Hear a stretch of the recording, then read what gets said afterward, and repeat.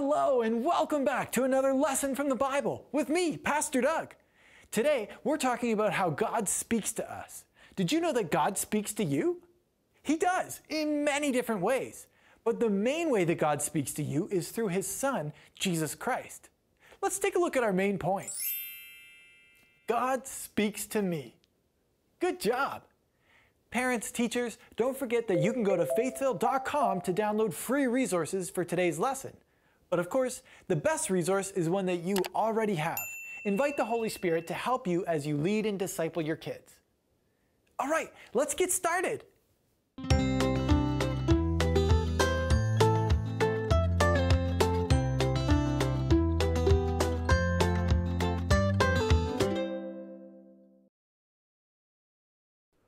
Huh? What's this? Universalremat? What's a universalremat? Huh. Well, I don't know, but there sure are a lot of fancy buttons on it, and I love buttons. Wonder what this one does. You got an accent, you ain't the positive. Hi, boys and girls. Oh, that was weird. Hey, Dusty, are you ready to start today's lesson? Oh, yep. Great, because today we're talking about how God speaks to me. Well, to us. I mean, it's so awesome because God is, well, the creator of the universe.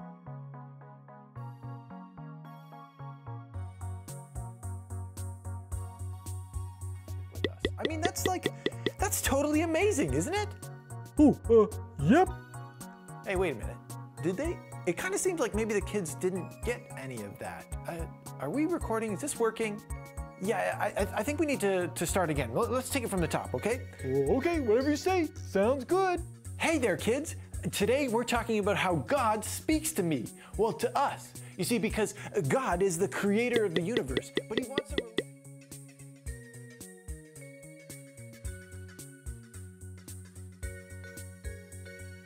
with us. I mean, that's totally amazing, right? I wonder what else this can do. That's really strange, Dusty. It's like I'm talking, but they just can't hear me. It's not getting through. Rewind? Let's see. Fast forward. Rewind. Fast forward. Rewind. Fast forward.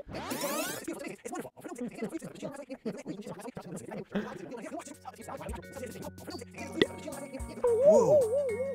Did you feel that, Dusty? Something is definitely not right here. I don't think we can continue with the lesson until we figure this out. Why don't we cut to the craft segment and then we'll solve the problem. Okay. Hi, kids. Have you ever tried to get the attention of everybody in the room before? It can be hard to get that many people to hear you. One time, Jesus had to get 5,000 people to hear Him. That's a lot of people. Jesus knew that if He went to teach on a boat, across some still water, or on a mountainside, that would help His voice to carry to all the people. And on a smaller scale today, we're gonna make our own little amplifiers to help our devices' sounds carry across the room. And they're really fun to make, and they don't take any extra electricity to make the sound any louder. So I wanna make another one, but I really wish I had someone to help me. Oh, what? How did you? Oh. Where am I? Perfect, Nathan. What are these? These are amplifiers. They look so cool. Thank you. Would you like to help me make one? Sure. Awesome. All right, well, there's a few things we need to get started. We need a template, scissors, and some glue. It also helps to have some paint and some decorations. You can go to faithville.com if you would like a pre-made template, or you can just make one from this kind of shape here. Should we get started? Okay. All right, so I have my template here. Now, Nathan, if you want to cut that out for me.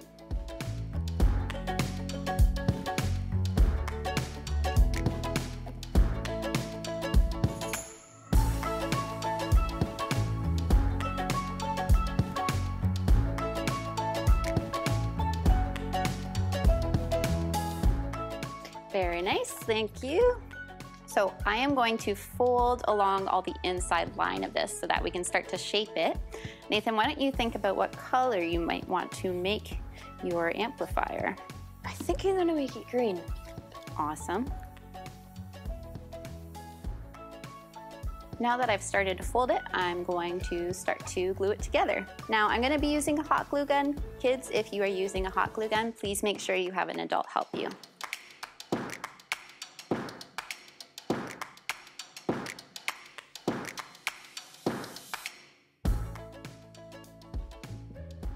All right, so we have it all glued together now, and we're gonna start painting it.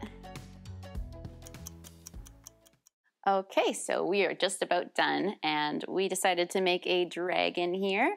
We used some styrofoam balls for the eyes and the nostrils, and we've got some little teeth there. And the final piece de resistance, Nathan? This is a fire tongue for the dragon. Couldn't be complete without it. And so we can just put it there, and we can use some hot glue or tape, and looks like a dragon. Awesome, I love it. Should we test it out? I think so. Okay. Okay.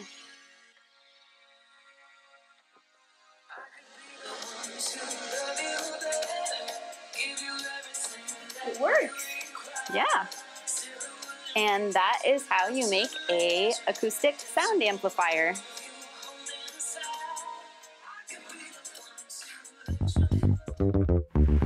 Okay, everyone, it's time to play Picture Pixel Puzzle. Correctly guess the picture before it comes into focus. Ready? Go!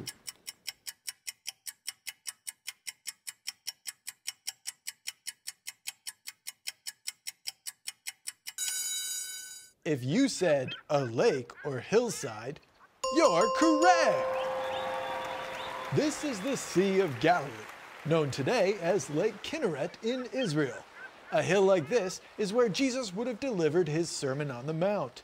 The sloped hillside and calm waters would have provided great acoustics for speaking to a large crowd. Thanks for playing Picture Pixel Puzzle! Okay, Dusty, I think we figured it all out. You ready to try again? Okay, I'm ready. Here goes. Hey kids, welcome to today's lesson, where we're talking about how God speaks to us. Which is totally unbelievable and awesome, because God is the one who created the whole universe, and yet he wants to have a personal relationship with each And every one of us. He wants to speak to us, and we can hear him. No, Dusty, something is still wrong here. The kids, they're just not... Hey, Dusty, what's that? Oh, this is a Universe Owl remote. Uh-huh. A what? You know, a Universe Owl remote. Oh, you mean a universal remote. Wait a minute, Dusty, that is what you've been playing with this whole time? That's what's been causing this trouble. You're interrupting the signal and playing with the volume. What, have you been putting me on mute? I don't know. Maybe. Dusty, now you listen. You need to give that to me right now. Oh, I like this game. Yeah. No, Dusty, don't you. This is not a game, Dusty. Dusty, get back here. Come get me, Doug. He'll never catch me. Get back here, Dusty. Too quick. Where'd he go? I'm over here. Dusty? Oh, Dusty, give it. Drop it. Oh, you got it all slobbery. That was so much fun. Can we play again, Doug? Can we play again, huh? No, we can't play again. This isn't a game. I was trying to teach the kids the lesson, and they couldn't hear me. Oh, yeah, I guess I forgot about the lesson. What were you trying to say again? Well, we were talking about how God speaks to me, to us, and hey, the kids couldn't hear me, and Dusty, that's it. It's perfect for the lesson. Oh, it is? Yeah, you see, sometimes, just like you turn down the volume on me, we turn down the volume on God, and we can't hear it when he speaks to us. What? There's a universal remote for God? No, nothing like that. You see, God is speaking to us always. He speaks to us through His creation, through other people. He speaks to us through the Bible, which is His Word. And He definitely speaks to us through His Son, Jesus. But what? But sometimes, as I said, we're not listening. We turn down the volume on God and listen to other things instead. Oh, yeah. Well, like what do you mean? This reminds me of a Bible story. Would you like to hear a Bible story? Yay, Bible story time! Our Bible story today is about a man named Elijah. Now, Elijah was a prophet, which meant that he heard messages from God and then delivered those messages to the people. But in this story, Elijah was having a hard time hearing from God. You can find the story in the book of 1 Kings chapter 19. This is a little while after people like Moses and Joshua, but long before the time of Jesus coming to earth as a baby. Let's take a look. Picnic in the wilderness. With a table. Now, in the days of Elijah, there was a king in Israel by the name of Ahab. But Ahab was not a very good or kind king. And he married a queen, Jezebel, who was not a very good or kind queen. Filthy peasants. Let's have some food. I'm Elijah, the man of God. You should seek God's forgiveness. Queen Jezebel didn't like Elijah. In fact, she didn't like God, and she didn't want the people to serve God. So she was hunting down Elijah to stop him, to make him quiet so that he couldn't deliver God's messages. And when Elijah heard that he was being hunted by Queen Jezebel, well, he became afraid and he ran away, very, very far away, for 40 days and 40 nights.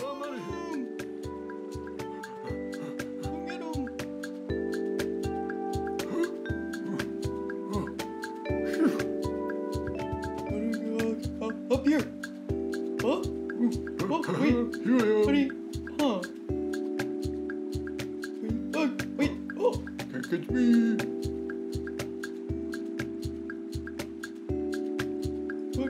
Oh. This way.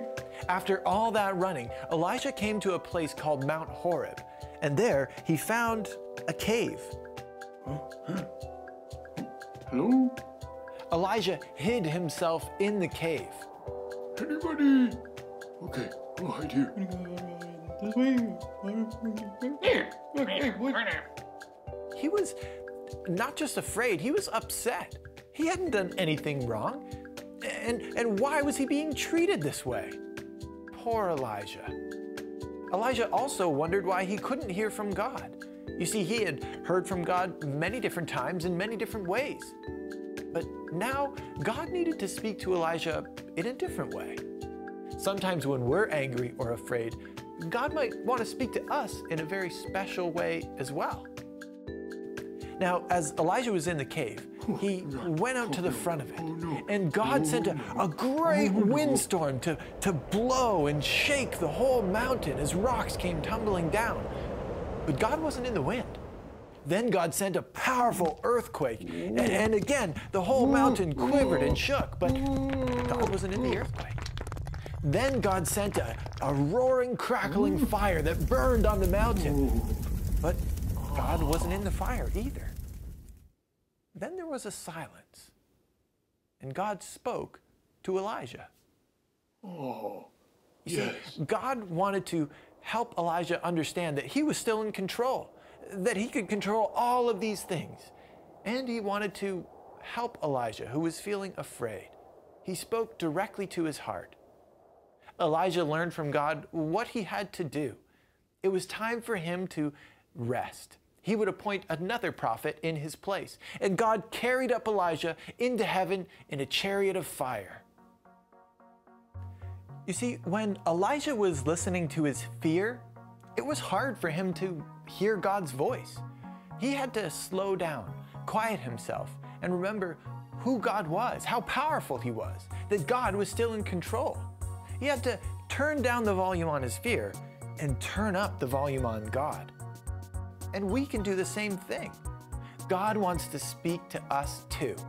And if we be still and quiet ourselves, we will also hear God's voice, just like Elijah. Let's take a look at our main point together. God speaks to me. Can you say that with me? 1, 2, 3. God speaks to me. Good job. Welcome back, everyone. It's time to play Wacky Workout.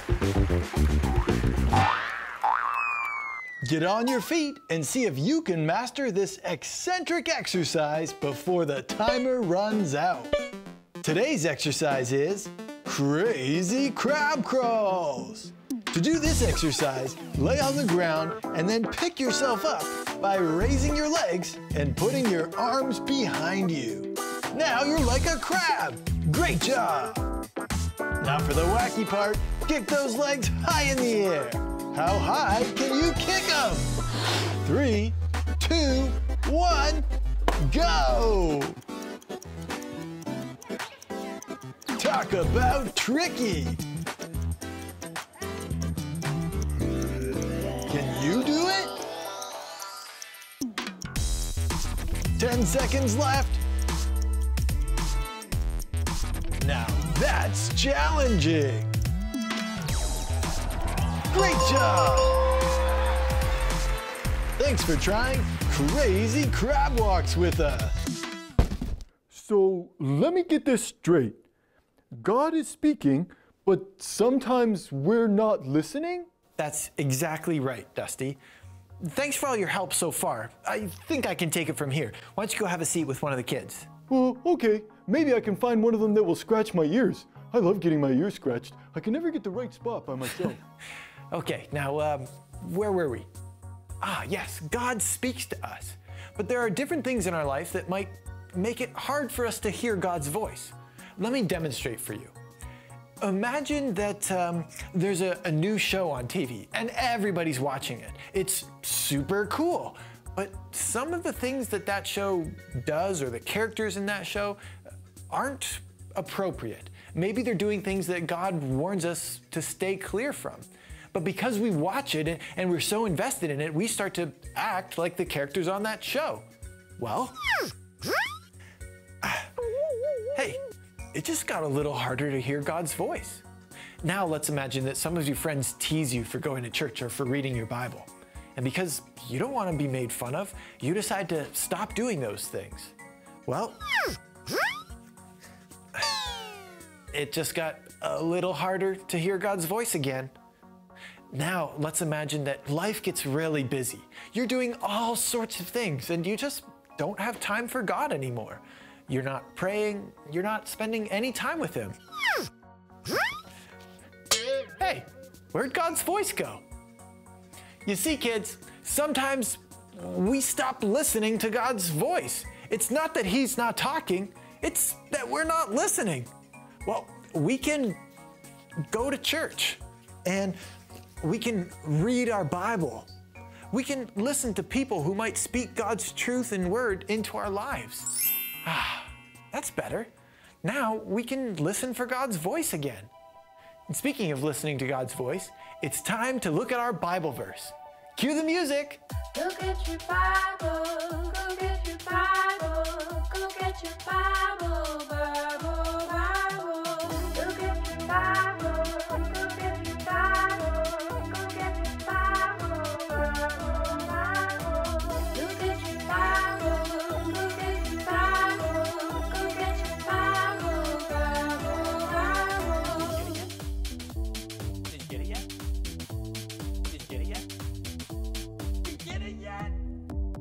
Did you get it yet? Go get your Bible, go get your Bible, go get your Bible, Bible, Bible.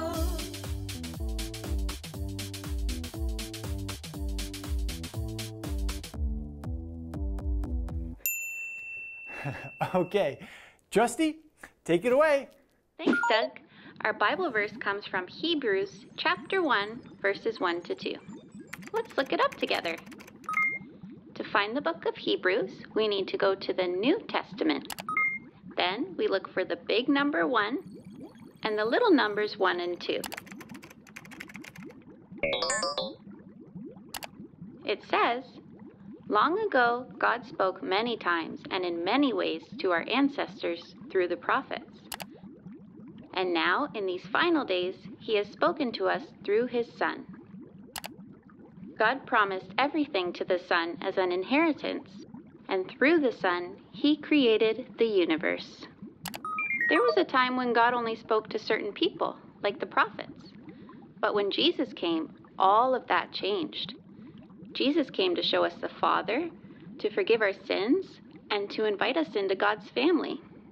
When we listen to Jesus, we are listening to God the Father. And through Jesus, we become children of God, able to hear His voice and follow Him. The robots are turning it up. Turn it up, turn it up. The Son of God wants to talk to all of us. Jesus, we're listening. Let all who have ears to hear turn it up. Turn it up, turn it up. The Son of God wants to talk to all of us. Jesus, we're listening. Let all who have ears to hear turn it up. His words are alive and active, true, noble, right and pure, honorable, beautiful, lighting up our world. Let all who have ears to hear turn it up.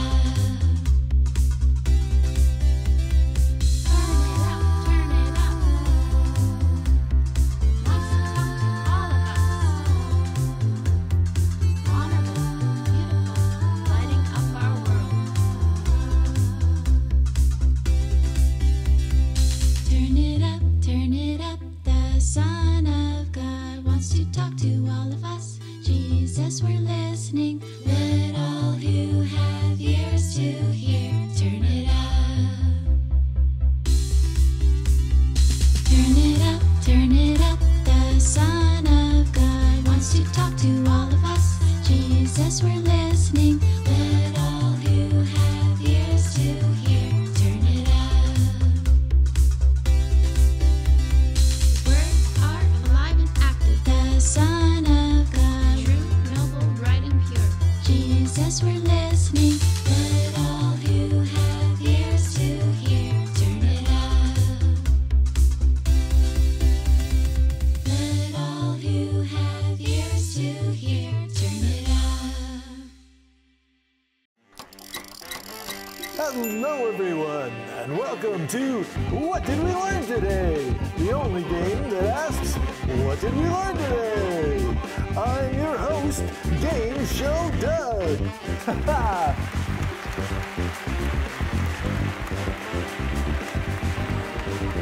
All right, welcome back everyone to What Did We Learn Today? That's right, the only game show at the end of this lesson that asks, what did we learn today? Our special guest for today is none other than Amelia the Bee. Welcome back, Amelia. Thanks, Doug. Is this going to take long? I was in the middle of a complete carburetor teardown and rebuild.